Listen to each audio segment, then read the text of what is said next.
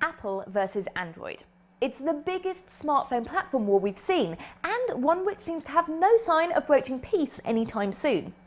Apple's flagship phone is the iPhone 4S. For Google, it's the Galaxy Nexus, manufactured by Samsung, and the third Google phone.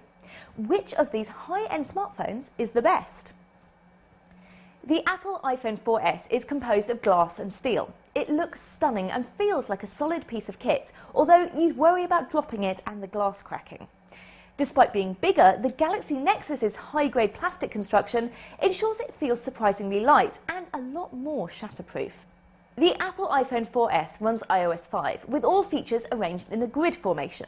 Drag apps on top of each other to create folders and swipe down for notifications. The Samsung Galaxy Nexus runs Android 4.0 ice cream sandwich, with new stylish icons. Organise apps into folders by dragging them on top of each other. Unlike the iPhone 4S, you can deploy active widgets, including Facebook and YouTube. Some widgets are resizable too. The Galaxy Nexus has a huge 4.65-inch screen with an HD resolution of 1280 by 720p. The iPhone 4S is slightly smaller at 3.5 inches with a 960 by 640 resolution.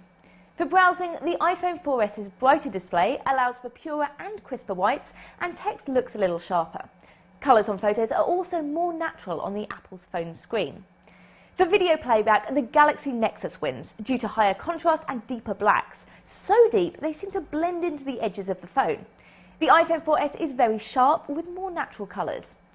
The Apple iPhone 4S runs Safari Mobile, which enables you to open 8 screens at once, share pages via email or by sending a link directly through Twitter, although Facebook integration isn't included.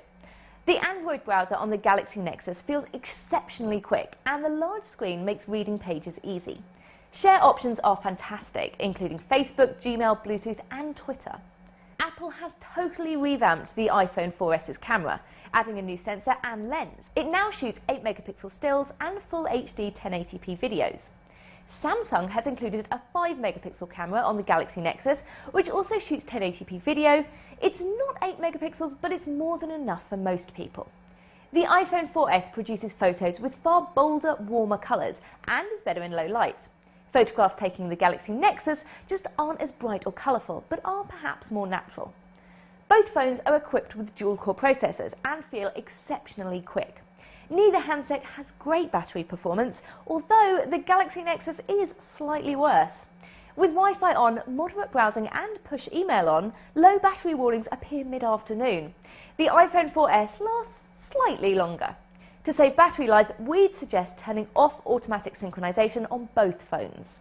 The Apple iPhone 4S and Samsung Galaxy Nexus are both quick, with a great user interface and access to well-stocked app stores. Despite welcome improvements brought by Ice Cream Sandwich, the iPhone 4S is still easier to use, although the Nexus screen is fantastic.